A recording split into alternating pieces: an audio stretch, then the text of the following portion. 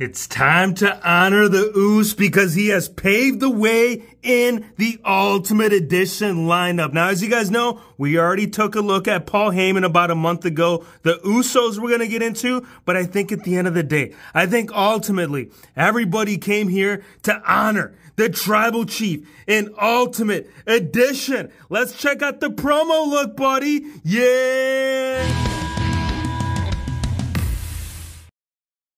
It's game day, buddy. It's 3rd and 1. You're in the goal line. So what do we have to accomplish? We need a damn touchdown. Roman Reigns, he's been almost a touchdown in this series, but ultimately, you guys, we haven't seen him converted in Ultimate. Now, if you guys have been following the channel for the last month or so, you guys damn well know what we've been working on here. And you will also know that Paul Heyman kind of brought the whole into fruition, into play with this series. I mean, as you guys know, the Usos had already the white gear. So we needed Paul Heyman in the white gear, which could only mean one thing, and that is Roman Reigns also in the white gear. So here's the whole gist and what we have to do and what's going to happen all in this video. So stay tuned to the end of the video. And also, drop a like if you guys can't wait to see Mattel bring their own version of the white gear for the big dog, right? I mean, we need the matchy-matchies. I feel like this right here is already given. And if you haven't been at Target lately, this figure is being clearanced out, which is the, what is it, the Brother Love figure with a little head swapping and additional pieces. Mwah! I love it. I think this is perfect, but let's talk about Roman Reigns, right? So the belt, this has been taken care of. The current look, this is something that I already need to play out. So the fact that we got it here right now in figure form, love it. That's one step closer, but at the end of the day, let's see what Roman Reigns needs to accomplish. Now, I still want to use some of the parts right here from the Ultimate Edition figure. We're still going to use the upper half because obviously this is the only Roman Reigns figure that we have seen in the Ultimate Edition series that has gotten the UE butterfly treatment. There is one following, but we're not going to talk about that right now. Once that does come through, you already know we got stuff in the works. But yes, we need the upper half, and we also need Jey Uso. And why am I going to use Jey? 2 reasons. One, I think it's perfect, bro. I think the whole factor that this man had turned on him, he's like, oh, you want to turn on me? So guess what I'm going to do, buddy? I'm going to turn on you. I'm going to jack your pants,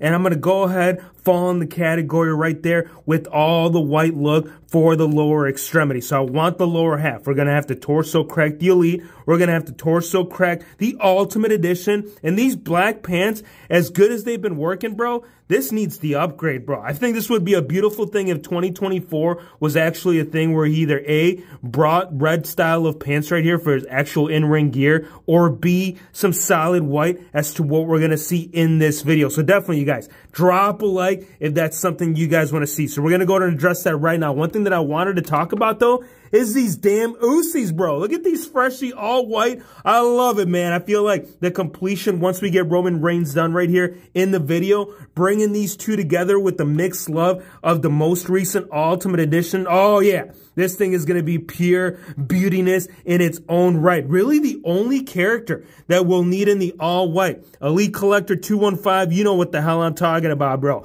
And it's your boy right here, Solo Sikoa. Matter of fact, he already done it. So definitely go check out his page because that looked beautiful. I feel like this is definitely in the works. And if you guys also want to see Solo Sikoa in the white, you got to let us know in the comments, bro. Drop a like if Solo Sikoa also needs the all white gear treatment. All that being said, you guys, now that we've covered the Usos, now that we've covered Paul Heyman, we need to take a look at the Tribal Chief in the freshly white with the additional belt, with the interchanging scans. You know what we're going to do? We're going to go ahead and bring it together. Superman Punch. Just like that, you know that the spear comes following, man. Superman Punch always lays me out. So I feel like the Tribal Chief needs to raise me up right here with a future potential Ultimate Edition promo Roman Reigns, man. This is why you guys drop a like. So Mattel, here's ya. They let you know that, all right, so the WHF universe wants to see it, right? But how are we going to see it? 1, obviously, updated torso. That's something that we've already talked about. 2, we need that representation of that title. Now, ideally, I would have loved to have that 3-pack white shirt that came in with the Paul Heyman, but for the life of me, I couldn't find it. So what we do? we improvise. We still throw in the Universal Championship. We still throw in the WWE title. And then you throw in the different looks right there with the skin. And yes, the unboxing, it's got to happen. Now, keep in mind, the packaging that you guys are seeing right here, it is based off Elite Series 15. So if you're wondering why the hell the man's still covered all in black, well, that's the beautiful thing about the repackaging. All that being said, let's get that opened up and see what is all good with your Tribal Chief. Shirt, check. Belts, yeah, we're going to leave them in there, but this one right here, this is the one that's going to basically bring Roman Reigns right here into a hole as the champ, as the longest reigning, at least in current era, champion right now of all time. We'll put the little head scan to the side because I want to show you both looks, man. I feel like both looks are just as important, and I feel like both looks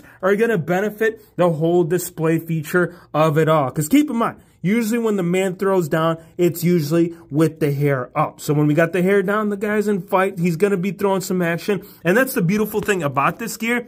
It's the fact that you can do either or. We can either do it with the shirt, we can do it without, or we can go ahead and slap on the title right there on the man. Now, here's the big reason why I wanted to choose Jimmy for this specific look. One, obviously, the man's got to betrayed him, dude. He didn't do him right. But two, was that the reason was for them fresh red pants. I mean, yes, we could have gone ahead and added on the actual shoes to the figure. But if they were already on the figure, why the hell are we going to fight it? I think that blends in with the whole look right there of the glove. Look at this, you guys. Backing this up, having it up, throwing it down. You guys know Tribal Chief is doing it up right here with the torso. The other thing, too, is the way it looks, you guys. Like the proportion right there and the circumference of the actual waistline. Because at the end of the day, that was my main concern. Like, how was that going to come out? Was it still going to come together? But at the end of the day, you can see that the way that the waist comes through right here with the lower pants, I think that fits in perfectly. Now, I want to give it two different looks, as we did mention. This is mainly based off the promo look. So even though as good as it looks right there with the hair down, we got to see it with the hair up, man. We got to see it